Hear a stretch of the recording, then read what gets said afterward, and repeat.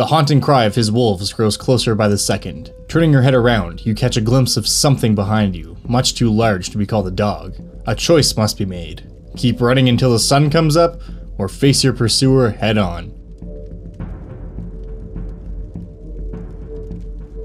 Welcome to Monster of the Week, the show where we dig up and revive monsters from the history of D&D for you to use in your world. This week's monster, or monsters I should say, is actually in the sourcebook as an event. In 3.5's Monster Manual 5, you will find a monster called the Wild Hunt. The Wild Hunt actually consists of 5 different monsters, the Master of the Hunt and his 4 Hounds of the Hunt. These creatures have been in every version of D&D to date, aside from 5th edition of course. However, like I said, I'll be basing my conversion off of the 3rd edition stat block, just because for my own reasons that's easier to convert than 4th edition or AD&D. So I figured it's been a while since we showcased a big boss monster on the channel, and it's been a while since we talked about Fae. So fortunately, the Master of the Hunt and his hounds are both. We're going to talk about just what exactly these creatures are, what they're capable of in both combat and out, some possible additions to what's already in the book, and of course some ways that you can use them in your game. To kick things off, let's talk about what the concept of the Wild Hunt actually is. Every year at a specific time, usually coinciding with the winter solstice or some other astral event,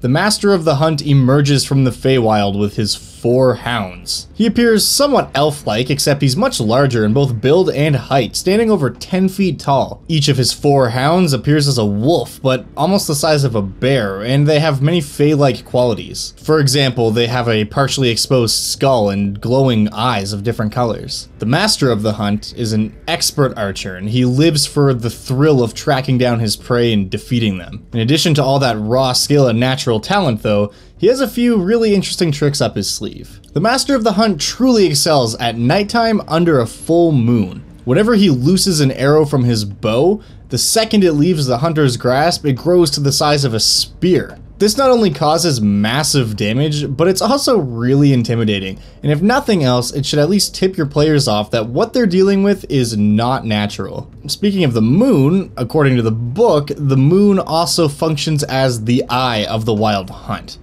What exactly does that mean? Well, it means that the Master of the Hunt can essentially scry on any creature anywhere in the material plane as long as it's outside under the moon. This is an incredibly useful ability to have when you're trying to track down a specific creature, as is often the case during the Wild Hunt. Once the Master of the Hunt has found its target, it can then try to ensure they don't get away by marking them with its selected prey ability. The target is essentially affected by a fairy fire spell, meaning that the Master has advantage on all the attack rolls he makes against that target. The only real difference between the spell and this ability is that this ability lasts until the moon sets, meaning that any creature trying to survive the night is going to have a much tougher time. Once the chase begins, the Master of the Hunt can summon a ghostly steed.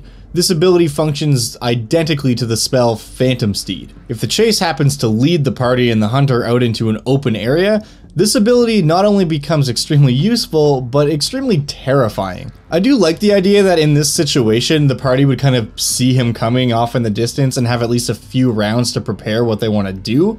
It just sets this ominous mood where you can just see your hunter approaching you. It's very intense.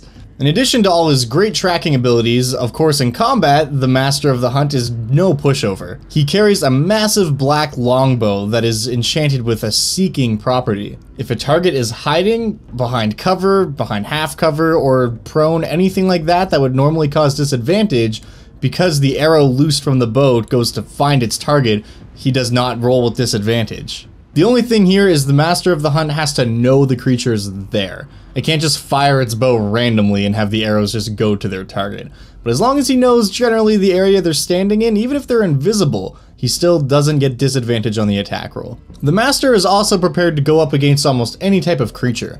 On his back is strapped the Quiver of Ilana. This is a magical quiver that can hold up to 90 arrows of any type in an extra dimensional space. Inside, he normally keeps adamantine, silver, and cold iron arrows. Depending on who or what he is tracking though, you may decide he has different types of arrows that are more appropriate for the prey. Ultimately that's up to you, but the point here is that the Master of the Hunt will be prepared for almost anything. Speaking of which, if things get a little up close and personal, the Master of the Hunt can pull out his flaming halberd. This weapon is not likely to come out, as the Master of the Hunt is more fond of displaying his expert marksmanship. However, it can prove to be just as deadly as his bow. In addition to the regular damage and the fire damage of the halberd, if the huntsman manages to score a critical hit, it also causes the target to burst into flames, dealing even more damage.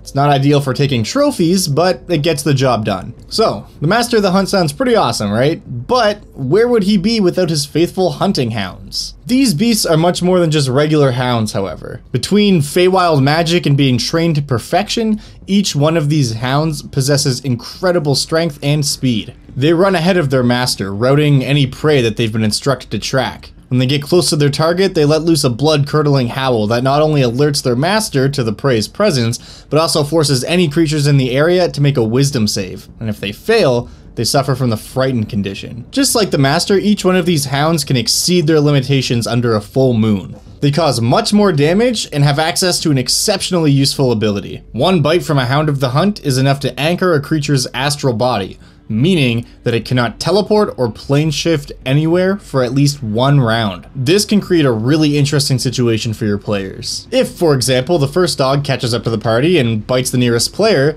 what are they going to do? They may have been planning to just teleport away, but are they really going to leave one of their own to certain death? Even worse, if the party gets caught off guard and teleports away without realizing what's happened, they may end up leaving someone behind. Even if they then return to help that player, they've still wasted at least one round of actions just who knows where teleporting away, and whatever spellcaster was casting the spell has now wasted 2 spell slots just so they could leave and then come back. That said though, I don't think this is too punishing, because if the players figure this out and then are able to avoid getting hit by any of the dogs for just one round, they can then teleport away to safety, as temporary as it might be. So let's talk about using this encounter in your game. The most obvious application, of course, would just be having the Master of the Hunt hunt down your party. At the beginning of the Wild Hunt, the Master of the Hunt will always choose one exceptionally powerful creature to be its prey, someone who it feels is worthy to be hunted. If you have a member of your party who has recently won a great duel or has done some sort of exceptional martial or magical feat, they very well could be chosen to be that prey. After that, the rest of this encounter pretty much writes itself, but I do have a few key points that I think are important to remember when you run this. First off, the Master of the Hunt doesn't want to just sneak up on the target and kill them. He wants the hunt, the thrill of the chase. In order for that to happen, the target sort of has to know it's being hunted. You could do this in a couple different ways.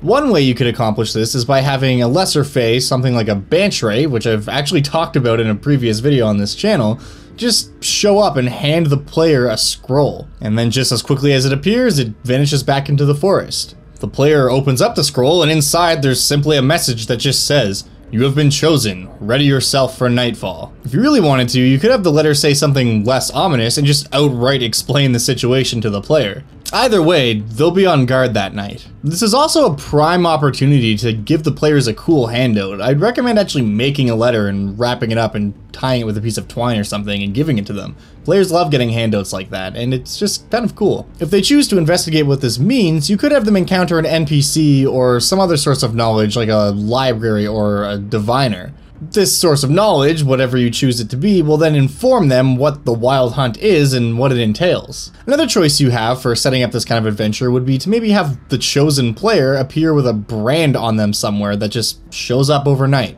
When they investigate what this brand is and ultimately discover the Wild Hunt and what that's all about, then they have the day to prepare for nightfall and await the huntsman's coming. As far as resolution goes here, obviously if the players manage to defeat the Master of the Hunt and his hounds, they've definitely won. However, if the party is a little bit lower level, or maybe not as well equipped to deal with the huntsman, just surviving the night could be a victory unto itself. I also kind of like the idea that the party is going to be rewarded by the Master of the Hunt if they somehow manage to succeed. If they actually manage to defeat him, or you just decide he yields before dropping to 0 HP, he could say something to the players along the lines of, "I have not been tested by a group of mortals such as this in ages," expressing gratitude to the players for giving him an exciting and thrilling hunt. Maybe as thanks, he grants them some sort of magical item or other important item that pertains to your world. The same could be true if they simply manage to just avoid the huntsman. While some might call this cowardly,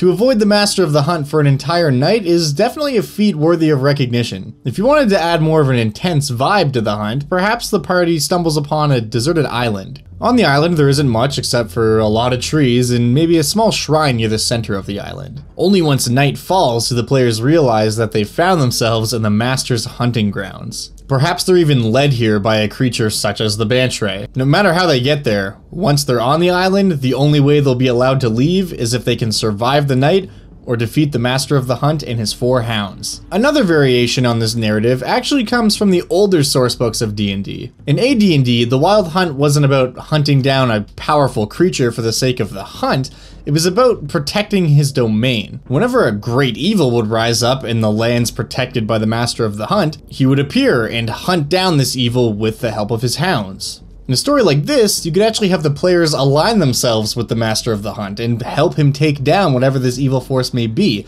Maybe he even comes to the players knowing they're powerful and asks them to assist him with this. Or you could spin it so that the players have to summon him. Maybe the evil rising up in the land is way beyond their pay grade and they're not actually that high level yet. But if they're able to reach the ancient Temple of the Watcher in time and perform some sort of ritual, they can summon him before it's too late. Yet another way you could play out this encounter is to have the marked one be someone who's a friend to the party, just an NPC, or even just an important NPC.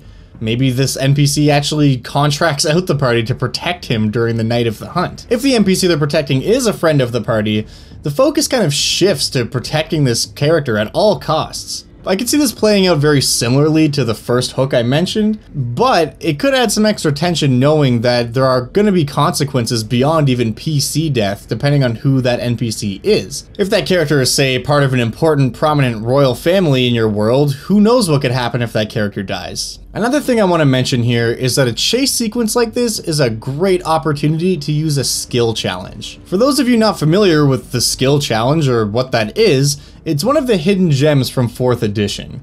Here's how it works. Basically, you start off by telling the players what the situation is. Here, you might say something like, "The hounds are hot on your trail, howling as they close on their prey. Further behind them, between the trees, you can hear the echoing of hooves charging closer and closer by the second." Then, you have all the players roll initiative, and you go around the table in turn order, just like combat. The only difference here is that instead of casting a spell, moving, or attacking, the players all have to make a skill check on their turn. They can make any skill check they want, but they have to explain to you, the DM, how they're going to use that skill to help the party reach its goal, which in this case is escaping from the Master of the Hunt. Based on the result of their skill check, you decide whether that counts as a failure or a success. The goal here is to get 5 successes before you get 3 failures. If the party gets to 5 successes, then they win. If they get to 3 failures first, then they lose. So, to give an example of what that could look like in this situation,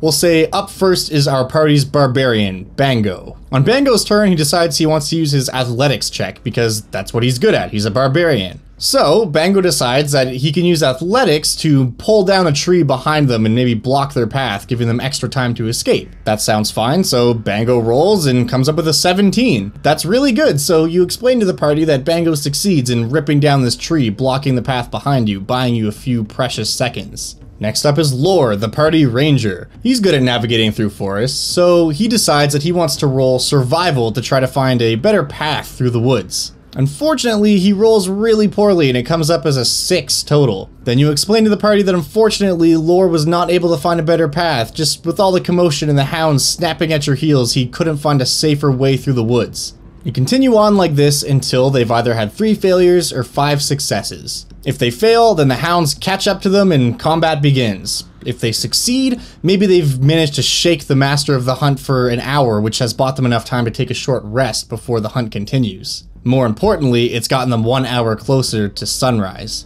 The number of successes or failures it takes to win or lose a skill challenge is not necessarily set in stone, but just from my experience, 3 and 5 has worked pretty well, at least as a starting point. By running the escape this way, or at least a section of the escape this way, it gives the players a good opportunity to roleplay and kind of think outside the box a little bit. Plus, it's a lot more fun and exciting than trying to math out everyone's movement speed, and they actually will have a chance to get away with something that otherwise would overtake them just in stats alone. The key to making a skill challenge fun is just getting really creative with the narration, because ultimately the party knows they need 3 failures or 5 successes, so you can pretty much say or do whatever you want as long as it fits within the realm of possibility. It's basically like narrating a really awesome scene from an action movie. Another useful tool you could use is tracking their pursuit level. Now, for anyone who's run or played in Out of the Abyss, you probably know exactly what I mean, but for those who haven't, this is kind of how it works. There's a table in the Out of the Abyss adventure that has rules for when the party's being pursued by someone. Essentially, the party has a set pursuit level.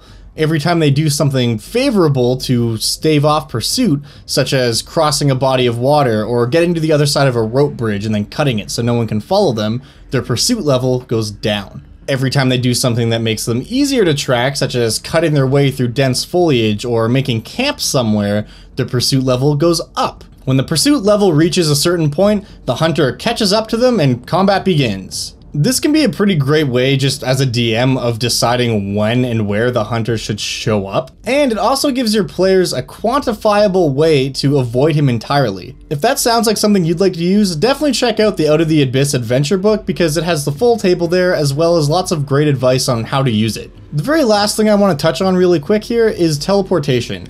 At higher levels, most parties have the capacity to teleport. The actual book version of all the monsters that are part of the Wild Hunt don't include any way for them to teleport. This can become somewhat of a problem. My solution to this, though, is fairly simple. If the party teleports away, then the Master of the Hunt and his hounds should be able to just meld back into the Feywild, find another door into the material plane that then brings them out a little bit closer to where the party is. Now, of course, it's only fair that by blowing spell slots and teleporting, the party should have bought themselves a little bit of time, but by no means does this mean the encounter should be over. The only reason I bring this up is just because it's a good thing to keep in the back of your mind, just having a contingency plan so the players don't totally defeat this encounter just by using one spell. But like I said, I mean, they are trying to get away, so rightfully so, it should buy them at least half an hour, but ultimately, the Master of the Hunt is still going to be after them, and if they're under the sky, he can use his moon scrying ability to still see where they are. The other problem you might run into here is plane shifting. I think you have a couple different options, one of which could be to have the Master of the Hunt actually just follow them into another plane, which could kind of create this multiverse spanning chase, which would be kind of neat.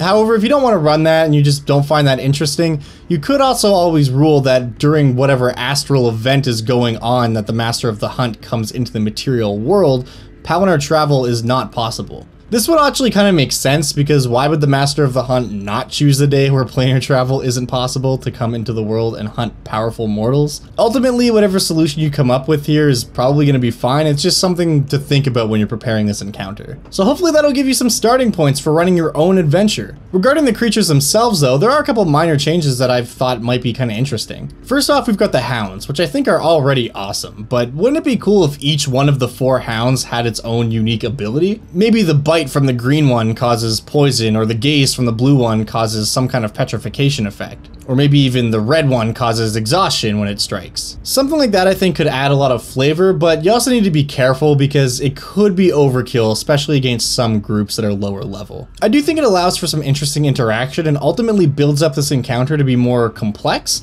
but you still need to be careful to make sure you're not just going to outright kill all your players. The other thing I wanted to mention is the fact that our big boss man doesn't seem to have a name. It's not that he necessarily has to have a name, but giving him a cool, ancient, elven sounding name would really make him come alive in the minds of your players. It's one thing to discover a tome detailing the Master of the Hunt and his yearly excursion, but it just seems so much more interesting to learn about the tale of Zaltarash, Hunter of Legends. Just a suggestion, but I think you'll find if you do that, it will make a difference. Well, that is all for today. I hope you enjoyed this episode because I really enjoyed making it. If you did, please leave a comment below telling me how you plan on using this creature or creatures in your game, or if you've had them used on you by a DM in the past. And if you like what I do here and you want to see more, please subscribe to the channel. I have at least one new video every single week. And of course, if you're looking for the monster conversion, you will find the link in the description below, right next to all the Twitter and other stuff. As always, thank you so much for watching, I really appreciate it, and I'll see you next time.